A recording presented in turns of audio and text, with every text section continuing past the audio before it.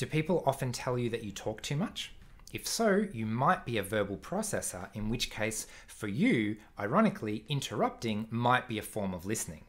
So in this video, I'm going to share 3 damaging messages that we often internalize around talking too much.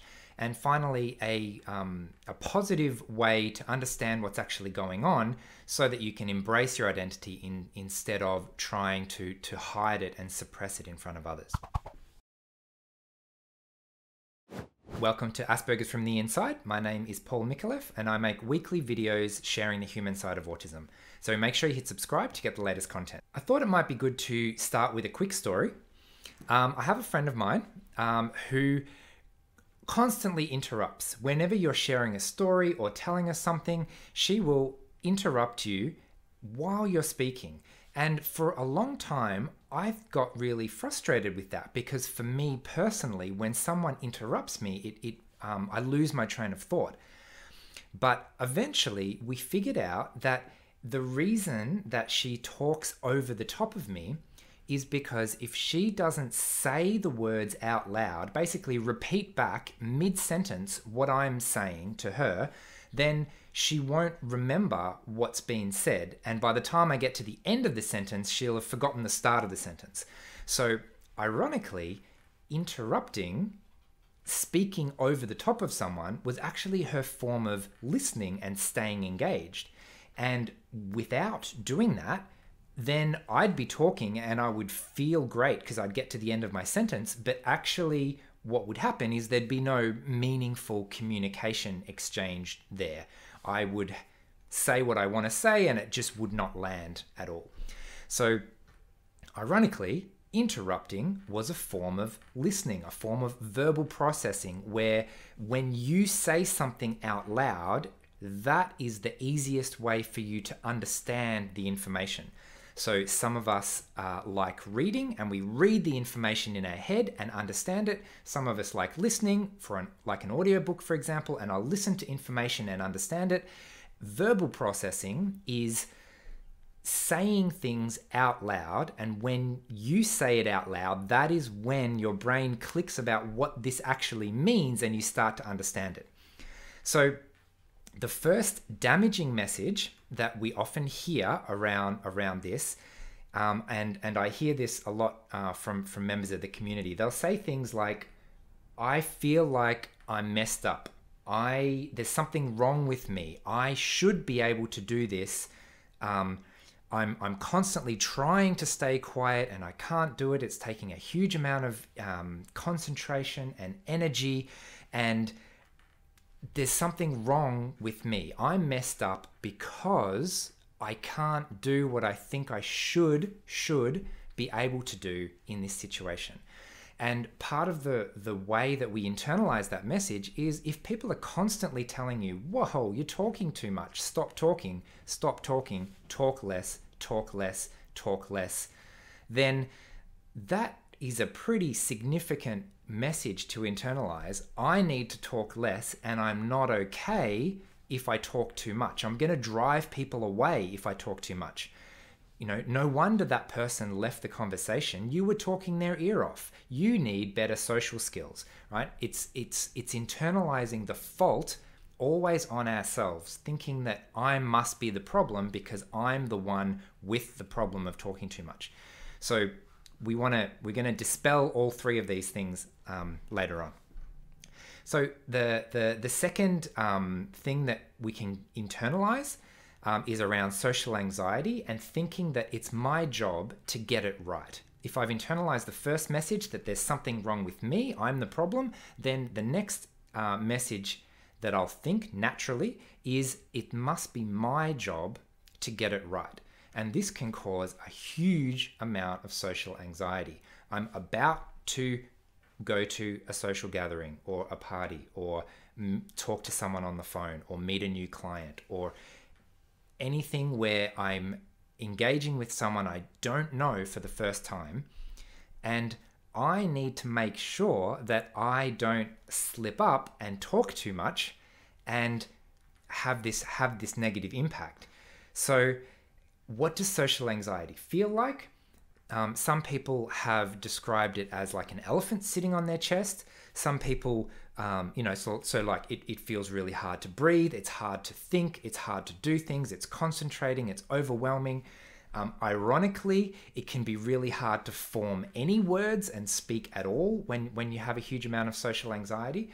So it comes about because I think it's my responsibility to fix the problem socially and to meet the other person 100% where they're at, because that with that first message, the problem is with me. So what that leads to is constant suppression. I feel like talking. I've got all of these ideas I want to share, but it's not appropriate, so I'm constantly going to hold it in because it's my job to behave. It's my job to hold it in. Another word for that is masking. It's transforming who I am into something that other people will accept as socially appropriate. So that's very different to being my authentic self. I can be a socially appropriate version of my authentic self, but if I'm constantly suppressing a key part of my personality, that's not being authentically myself. So a third common damaging message that's easy to internalize is that I must be really slow. I don't get it. I'm the one who's constantly trying to catch up to what everyone else is saying. Because if you're a verbal processor and you've been suppressing your urge to say things out loud, then just like I was talking about with my friend, it might be difficult to actually understand the information that's going on around you. So another type of processing is called auditory processing. Auditory processing is where you listen to information, right? Someone is talking to you, you're listening to an audiobook, there's an announcement over the PA system, and you hear it and you understand what it means immediately. What I've noticed is common with verbal processors is that sometimes it's accompanied by a delay in auditory processing, which means you might hear something and not immediately process, and it doesn't immediately mean anything to you until a couple of seconds, sometimes even longer later, and then, oh, that's what that person was trying to tell me.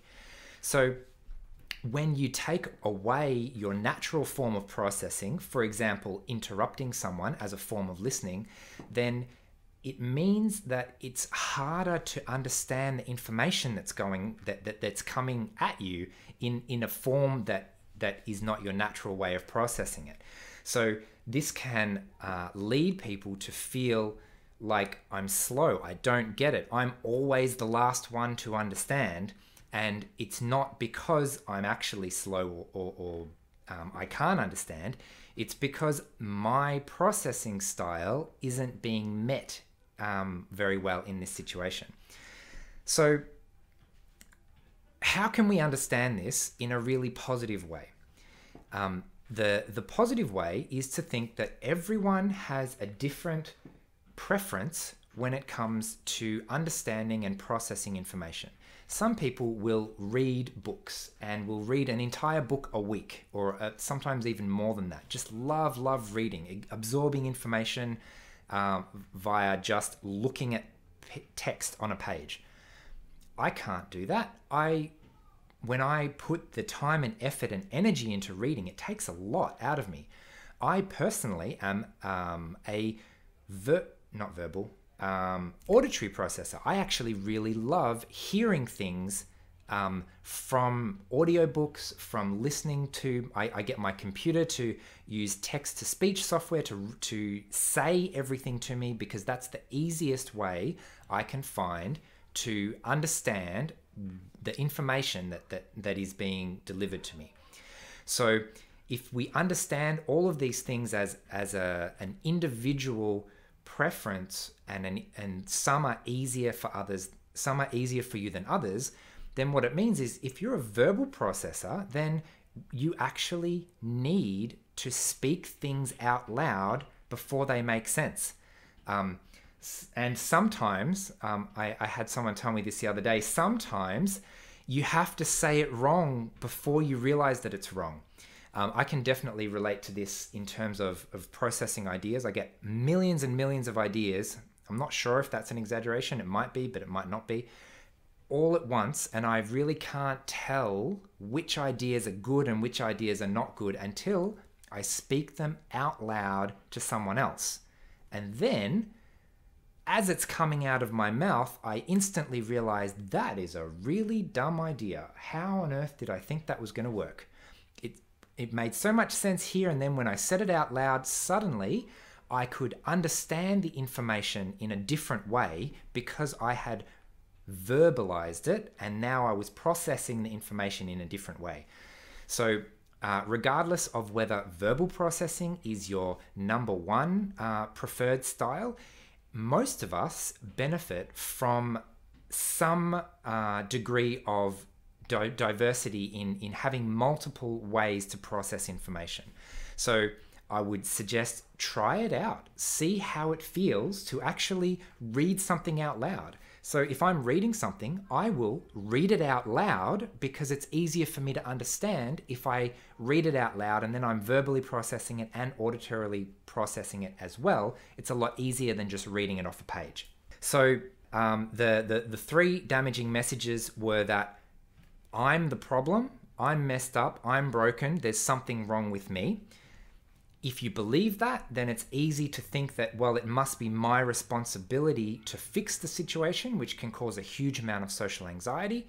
And if you are suppressing your natural information processing style, it's easy to feel like you're really slow and you're catching up and everyone else is understanding things around you, because you've actually got a serious disadvantage there compared to someone who is processing in their natural style that they're used to. So this video is all about making a positive narrative around that. Verbal processing is just another way of processing, and in the autistic community it's quite common, which means that if someone is telling you talk too much, or if someone is telling you to stop interrupting, you can tell them that this is how I process information. It's not something that's wrong with me. I'm not broken. This is my personality. If you don't like this personality, then we can find some other way of interacting with each other, and we're going to meet each other halfway because we are both valid in this situation. My information processing style is just as valid as everyone else's, even if it is not common. Even if I'm the only one in 100 people who's a verbal processor, that is still just as valid. Just because you're the odd one out does not make you any less valid in the way your brain works and what you need. So I hope you enjoyed this video today. Please leave us a comment if you are a verbal processor and what you do to manage that in real life if people tell you talk too much. So I hope I've helped you to reclaim that identity as something positive. Thanks for watching, and I'll see you next week. Bye.